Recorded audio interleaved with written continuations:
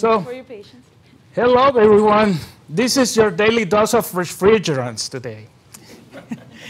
So my partner, Marcela Castaño, and myself, Omar Baltodano, we appreciate that you are all here attending our presentation, so we're very thankful. Thank you, everybody. So first, I would like to let you know where I'm from, because probably you are asking yourself, where is this guy from? So I moved from Nicaragua almost 4 years ago.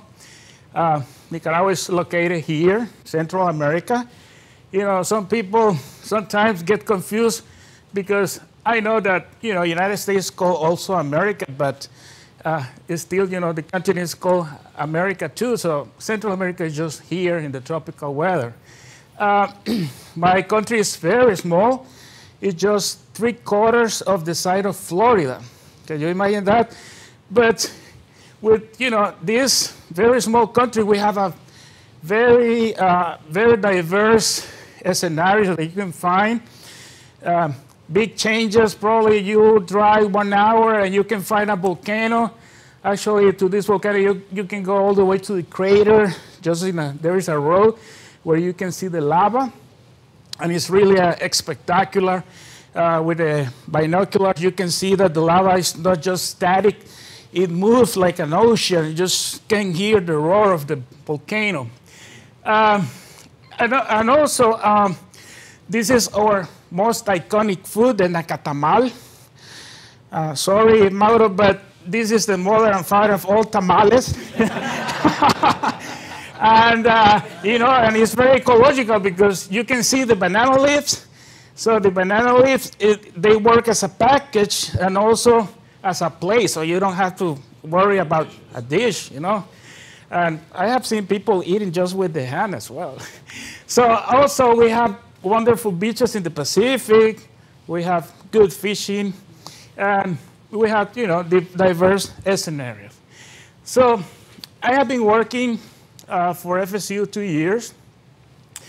And basically, I am in charge of, enforce all the regulation of EPA regarding refrigerant events, to be in compliance with EPA.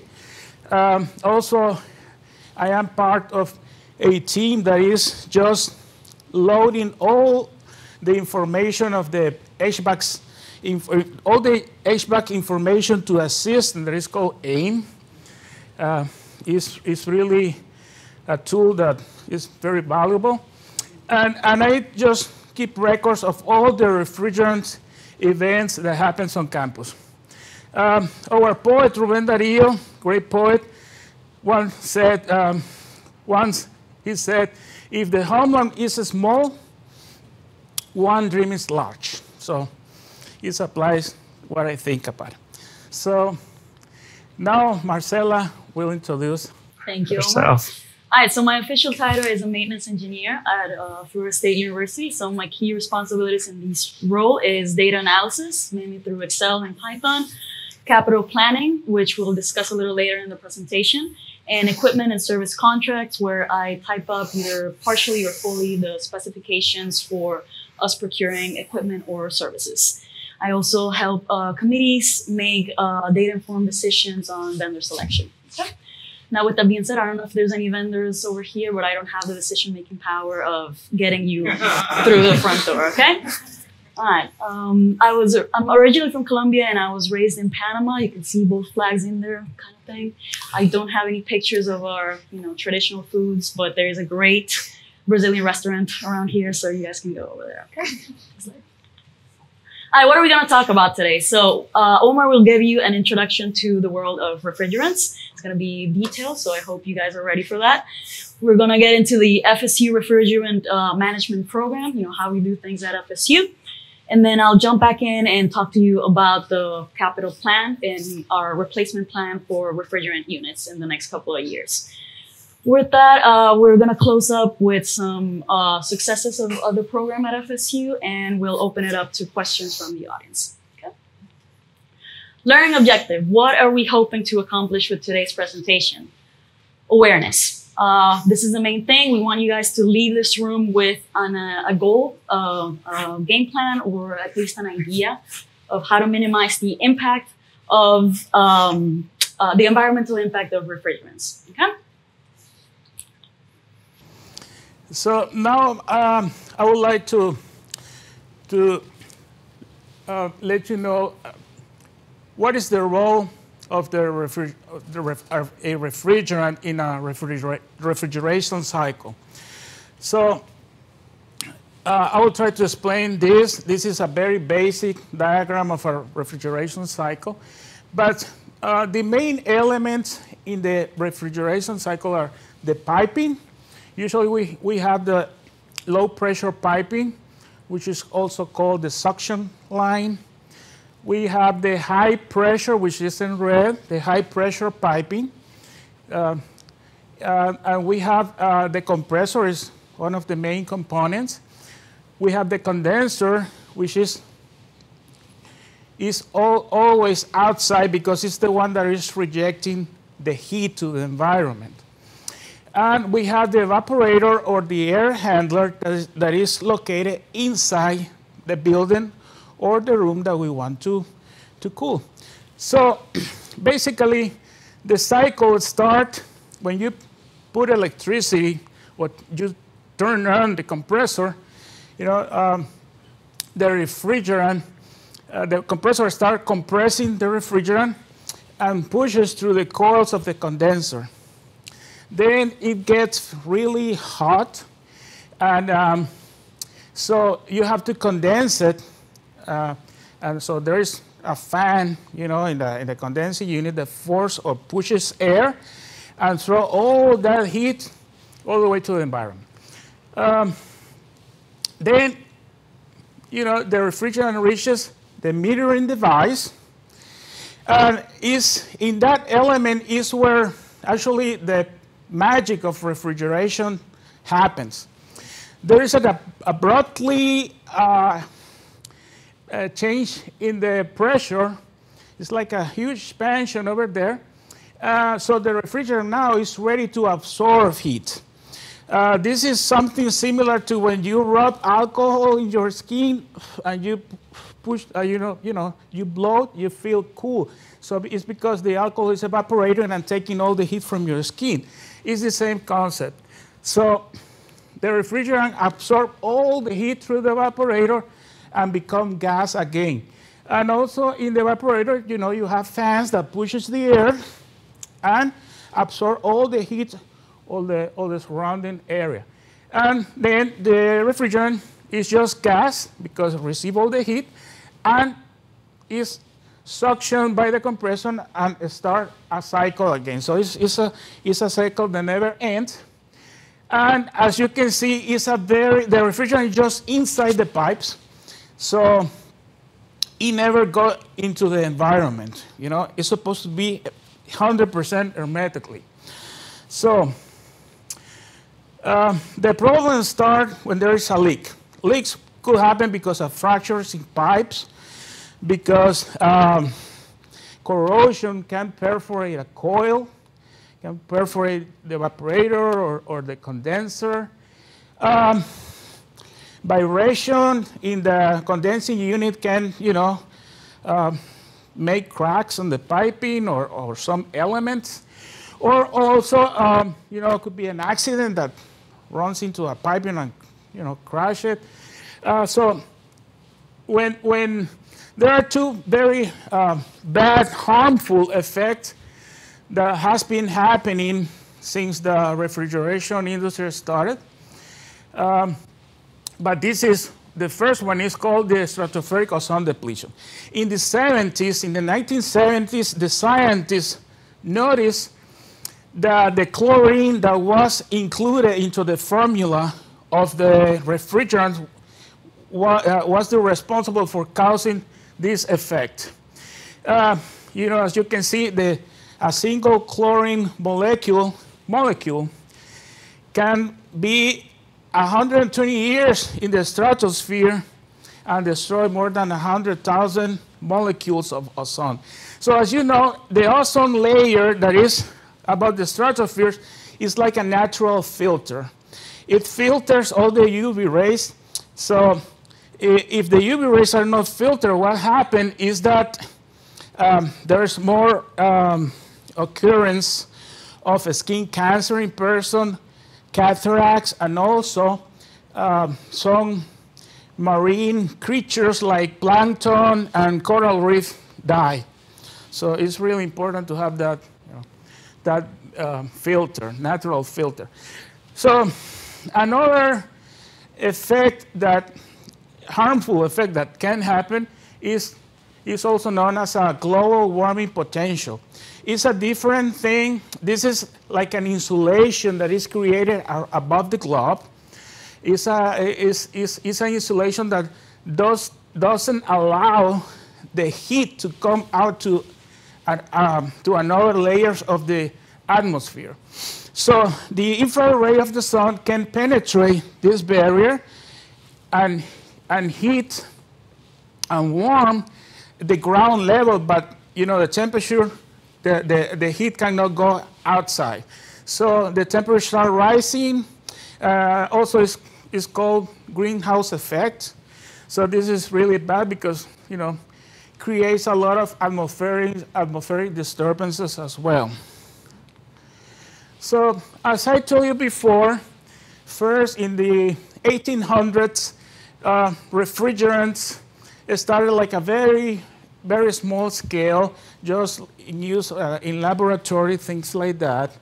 And their tendency was to use natural gases or refrigerants like butane, methane, CO2, things like that are very natural and they don't mess with the environment.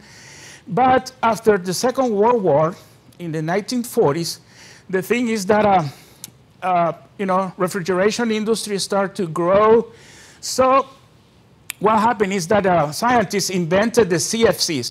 So they, in the formula of CFCs, contains a lot of chlorine, and that's the one responsible for the ozone depletion. So 20 years later, they found out that the ozone depletion was happening.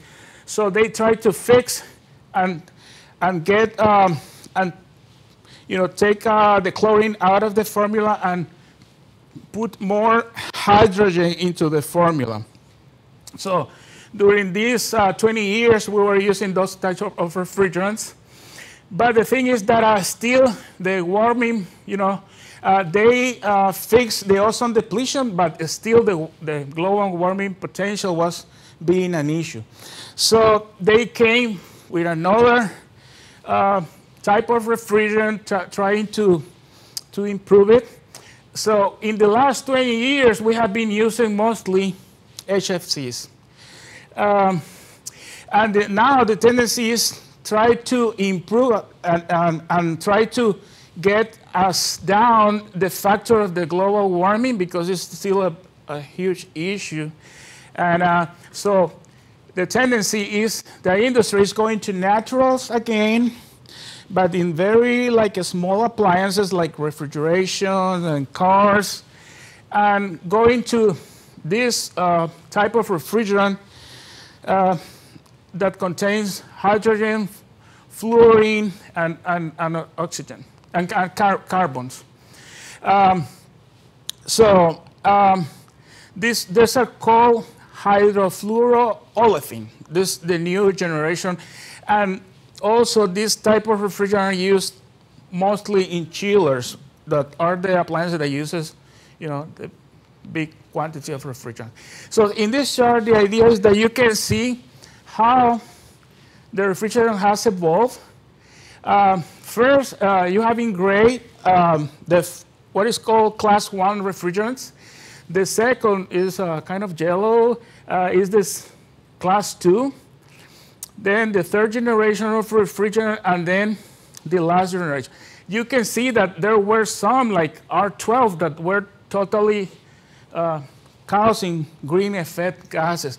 For example, R12 was 11,000 times causing more damage than the CO2. So imagine just 1 pound of that refrigerant was the equivalent of 11,000 pounds of CO2. As you can see, on campus, we have this one in the second generation of refrigerant. We have a lot of chillers that use that. But, you know, as you can see, it's not that bad, you know, because it only has like 76 in the index of global warming potential and the ozone depletion. So I think that was the best of this type of refrigerant. The only thing is, as you can see, the HRE classification is toxic.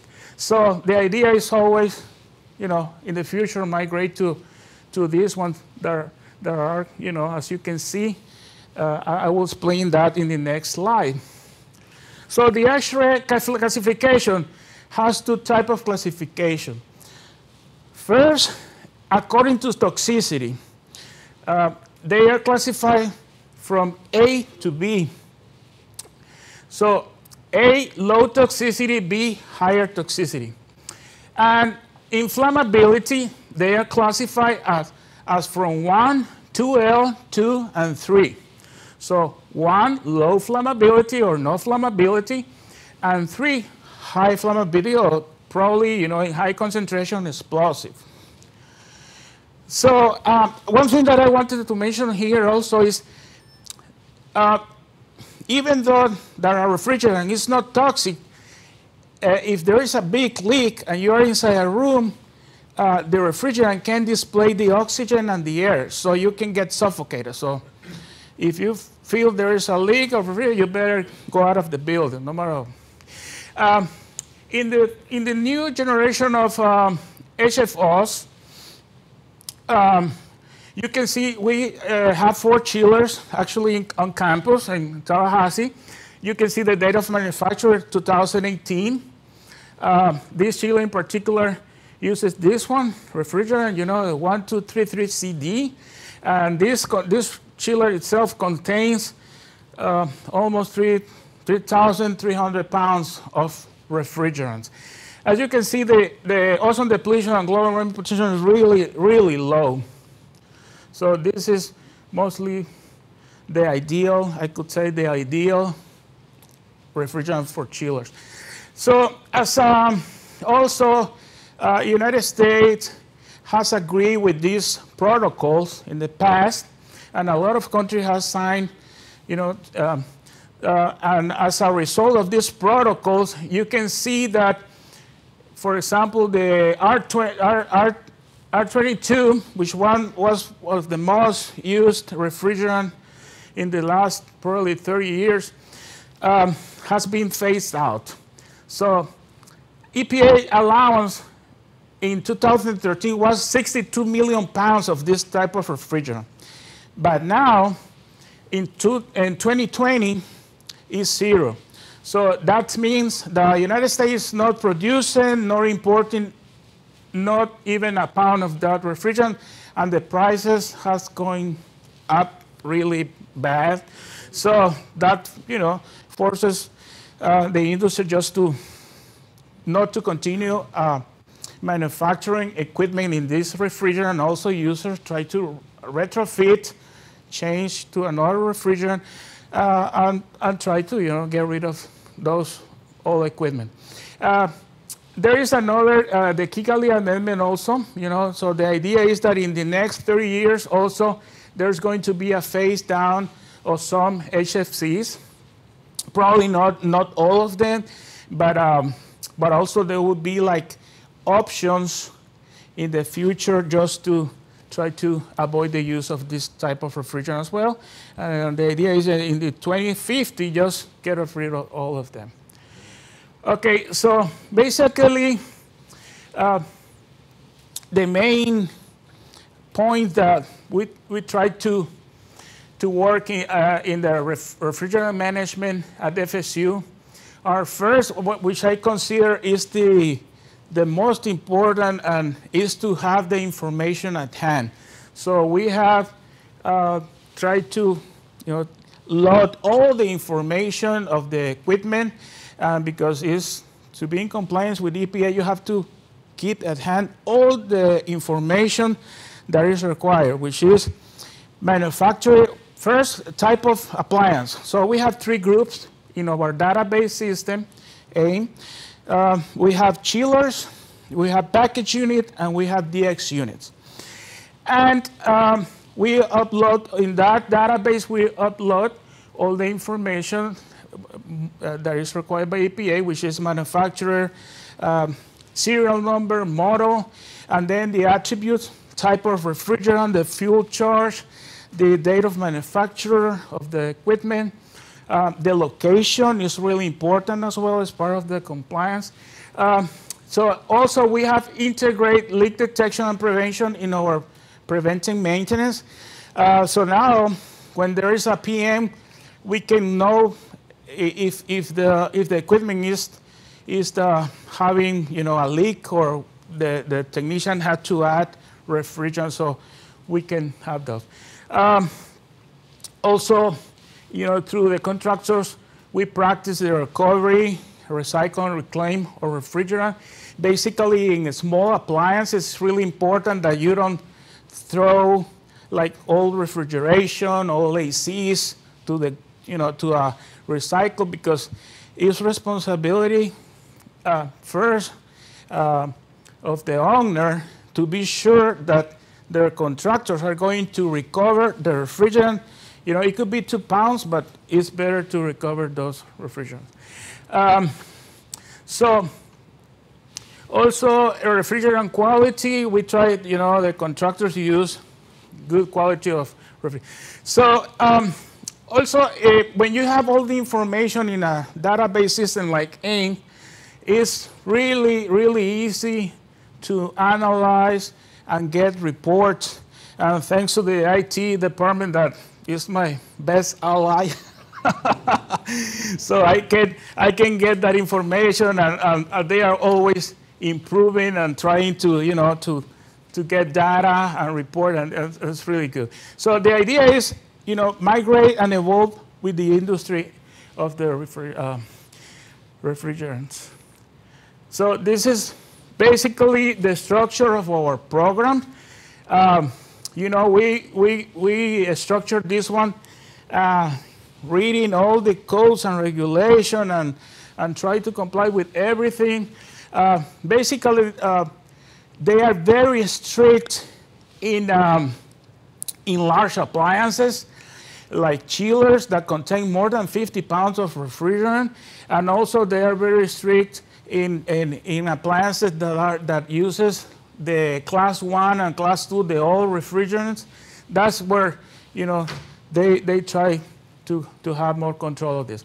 But basically, as you can see in the structure, the main pillars are, first to have the information, then to get that information, have reports, and calculate the leak rates. If the unit is a critical leaker, we can say that, then or too old or too inefficient, then we can create a plan of retirement. And then record keeping of all the information, all the events have to be record keep.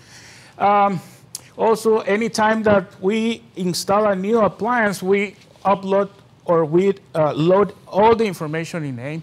And obviously, try to, all the technician has to be certified as well, and keep track of all the updating of regulations. Here you can see the information in AIM that we get. As you can see, the description, the asset type, manufacturer, model, serial, where it's located.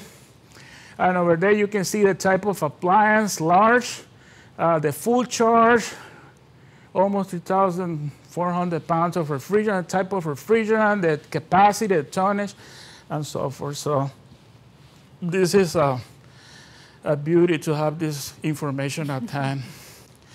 Okay, so how do the technician detect the leaks? There are several methods. The most basic is the similar that I use when you want to locate a puncture in a flat tire, which is, this type of solution, which is like a soapy water. They believe, for example, that there is a leak in a like in a fit or something, they just spray it, and if there is a leak, the leak will bubble up. Then in the cars industry, you know, after you take your car to a shop, probably they will add, sometimes they do, they add this type, which is like an ultraviolet dye. And then if you have a leak, you just pass a lamp, ultraviolet lamp, and you can see the leak right away. But the best, and I think the most used method is the electronic leak detector, which is very sensible. It's the one that, you know, most of the technician and contractor use on campus as well.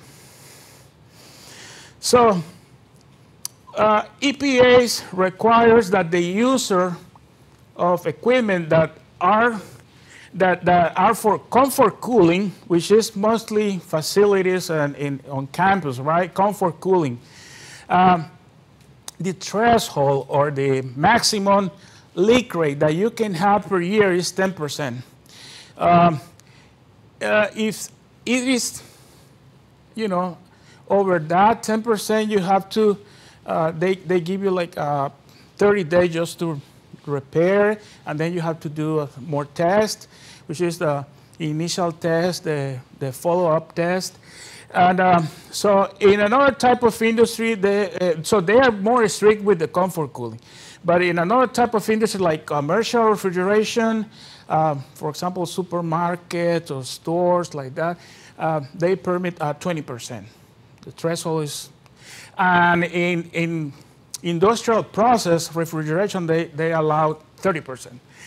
So what does leak rate means is basically a measure that, you know, tells you how fast you are losing refrigerant from that appliance. So EPA has a formula, and you basically what you do is you put the how much refrigerant the unit has lost in the period of time, and you divided that amount of refrigerant into the fuel charge, and then you multiply it by a factor that is 365 divided by the number of days between you added refrigerant. So in that formula, what you basically calculate is telling you how much refrigerant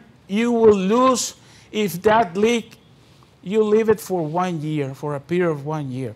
So, for example, you can say, okay, I just lost 5 pounds in an equipment that has a full charge of 100, but it is happened from one day to the next one, probably. So it means that in a year you will lose, you know, like probably 100 or 200% of the full charge.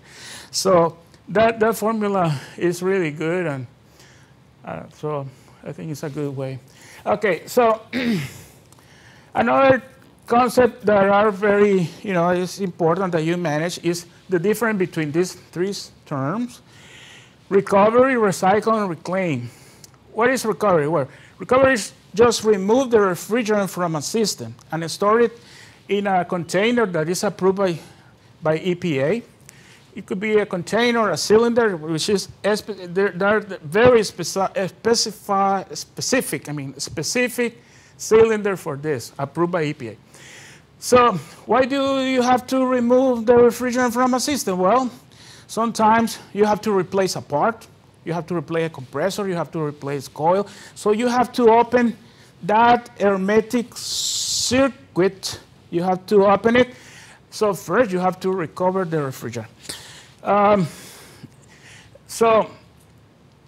When you recover, for example, you want to dispose of appliances, so you have to recover, you know, and then recycle the appliance. So appliances that they don't work, so you have to recover the refrigerant.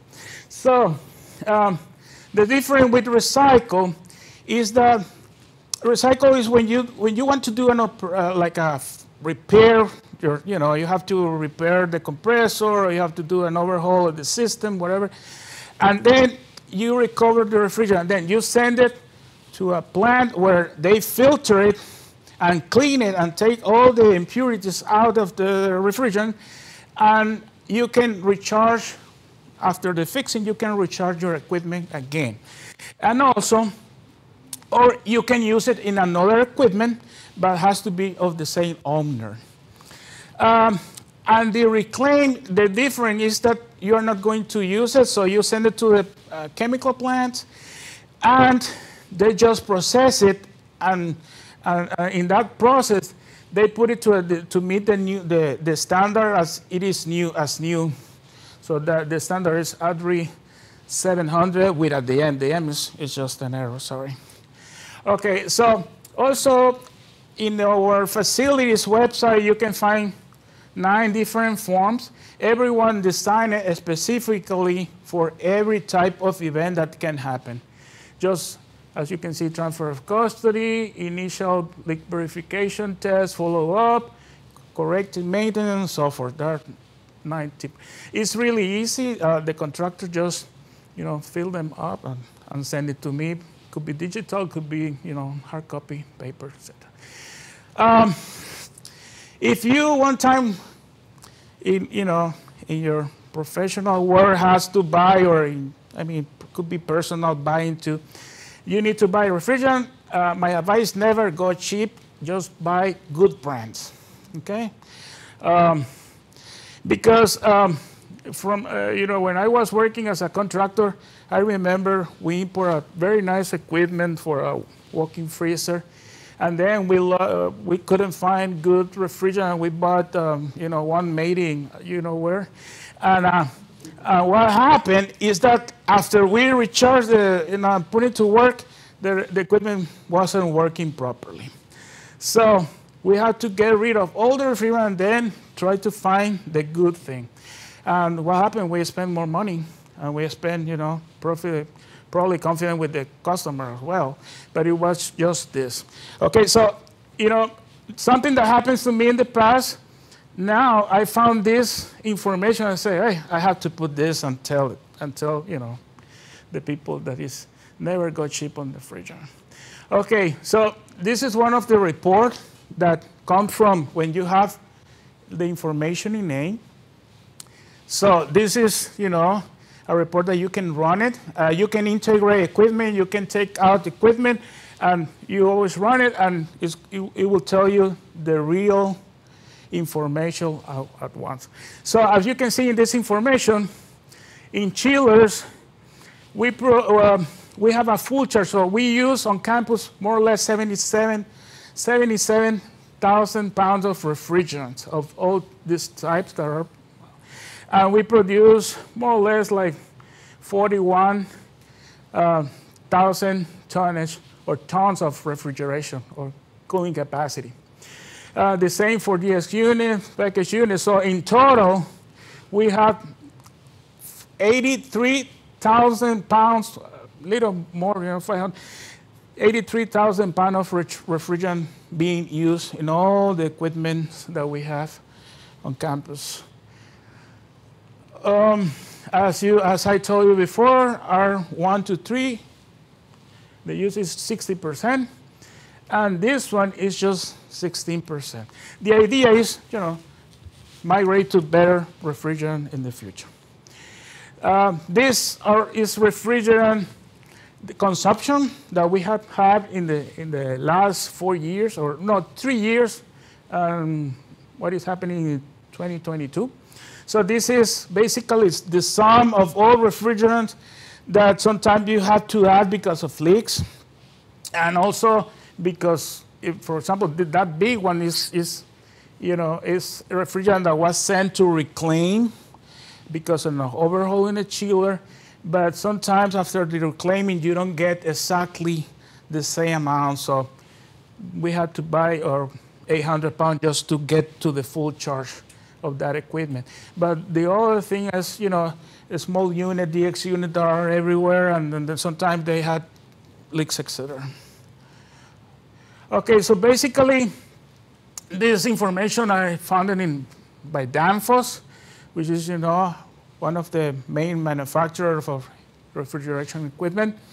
And basically, Danfoss said that in this evolving industry, everything is related and has to be encircled in these three important concepts, which is affordability, environment, and safety. These are basically, everything has to be encircled in that. You cannot, for example, it could be very good, but if it's not affordable, it doesn't work. Or if it can be affordable, but if it, damage the environment, it doesn't work. Or it can be very toxic, obviously it doesn't work as well. So this information too, as you can see, the trend is that R410A is going out of the picture in the long term. R134A also is getting out of the picture. This is the most useful in the cars industry. It's out of the picture. And the new generation of HFOs are going to continue for the long term. So now Marcela, my partner, is going to talk about capital planning. Thank you. Hi, welcome back. Capital planning. So what is the capital plan? It's a plan. Okay, this is how we keep track of our projects at FSU. It's a Excel-based project development tool, and it helps us track our projects. So this is a pool of just a list of projects that come from recommendations from our vendors and also from our boots on the ground and leadership teams. The other thing it helps us to do is to prioritize our projects. So we have a stage gate approach where a project can be promoted from an idea all the way to completion if it meets certain criteria. We can also execute on our projects. So think accountability. Basically, this is how we keep track of what we're doing. Typically, and I'll put an asterisk there because of the pandemic, we meet weekly and review all the projects. And then from there, everybody's on the same page and we know what are the projects that we should be focusing on. And the last thing we can do with it is to report, either internally or also to our up aboves, to metrics on what are the types of systems that require more capital funding, or maybe what are the buildings that are more that have more problems. And also our performance metrics, or our KPIs on how we're doing with what we set out to do. Okay. Replacement of refrigerant units. So what are the things that can make a refrigerant unit go into a capital plan? Criticality. So if there's an imminent system failure and no short-term fix, basically if the unit is problematic, then it has to go into the capital plan. If there's an environmental consideration, so if it's out of compliance with the EPA, that will also make the project be bumped into a capital plan. And safety, if there's significant employee or student risk, we will also say this is grounds for us to do something about this unit. Okay. Now there's other factors in there, but this is what relates to the refrigerant units specifically. So what does our capital plan for the next 5 years look like for specifically refrigerant units? You can see that we have from 2022 or deferred to 2027. Mainly for this, we're considering equipment that's past its useful life, so old equipment that mainly uses R22 and R410A refrigerant. So this is phased out, we need to get rid of it. The failure incident. So on AIM, we keep track of our work tickets. That is for preventive maintenance tickets and also corrective and reactive maintenance tickets. So the ratio between how much preventive versus reactive maintenance we're doing is what determines the failure incident. So if the unit has a lot of work tickets for corrective stuff, then it's a high failure incidence for that particular unit, all the way to maybe not having any problems. It's not presenting any trouble. And then there's also an evaluation score, which was provided by Omar. So with his experience with the units and also dealing with the contractors, he can determine, well, this is a more or less good performing unit or not. And it's, I think you did 1 to 10 scores. All right. So cost estimates, you might be wondering, how do we budget for this? So these are numbers pulled out of our facility condition assessment database, which is provided by ISIS. They do inspection reports of our campus in years past. And they also have information on what it would cost to replace certain systems. So you can see here that there's like ductless systems, package units, and then based on the tonnage of them, you can figure out more or less the price range for that. So we pull these numbers and make estimates for our capital planning. Now, if the project is going to move forward, then we actually get a contractor to quote out the equipment or the replacement project, because there could be many other factors involved, like, breaking down a wall or something. Okay. So roughly for our capital plan in the next 5 years, we have about 50 units that need to be replaced because they're old and use out of compliance refrigerant. And most of them are between 5 tons and 10 tons. And there's a few over, between 10 and 20 tons. If we price that at an average pricing, then it's about $250,000 worth of replacement projects. Okay. Back to Omar. Thank you. Okay, so here you can see the achievement of the refrigerant management program. As you can see, we estimate that 90% of small and medium-sized appliances are already, loaded in the database system. 100% of all large appliances. We have developed an operation procedure manual for the refrigerant management, so it can be inherited, so to new employees or new people that comes to work in that field. We have complete 3 years of record keeping so to be in compliance with EPA, that is required to have record keeping of the last at least 3 years with refrigerant events. We have integrated the leak detection and prevention to preventive maintenance. So now every time there's a PM, there are some, checkpoints that are related to events of refrigerant. And also we have established a process with contractors just to recover, recycle, and reclaim refrigerant on campus. So in this word sensible, I just wanted to point some keywords and basically S to sun, everything comes from sun, infrared, heat, UV rays, but we have to keep the natural balance so the sun doesn't harm the life on the earth. Environment, take care of it and protect it. Never release refrigerant to the atmosphere. Safety, consider toxicity and flammability of refrigerants. Irreversible, avoid to get to the point that everything is irreversible. We cannot back. Be responsible. Let's do it because we care, not because someone tells us not to do it. Leaks, address leaks as soon as possible. And evolve. This industry is changing quickly, and we all together have to work on that. So, acknowledgement, we want to thank Steve Fryman, our wonderful coach, Mauro Mancilla, here present, and Stacy, thank you very much. And also, say thank you to this organization, Kemore, Danfoss, ESCO Institute, and obviously, FLAP.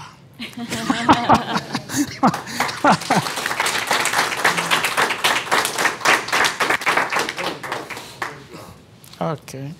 Thank you, everybody. All right. Anybody have any questions? Yeah, I have one. Marcel and Omar. The refrigerant for ice machines. On our campus, we're using 134A. We had a discussion 2 days ago where one of the service techs was saying that one of the replacements for refrigerant, it didn't give me a name or a number, but it's going to pertain to a mixture with nitrogen. No, I'm sorry, propane. Propane. Have you heard that? Yeah, for new, that's the new generation of small appliances. Actually, refrigerators and cars are coming now with this type of natural propane and isobutane. This natural, and You know, the thing is that they are using in small appliances because there is no risk. Even if there is a leak, there's only, they use probably like 2 pounds at the most, or probably not even 1.5 pounds. So, yeah, it's flammable, but the concentration that you can get in a space never go. It's going to go to the what is called the ignition point. Yeah, because it's diluted with the air, so that's why they are using it in very small appliances. Yes. Mm-hmm. So, thank you.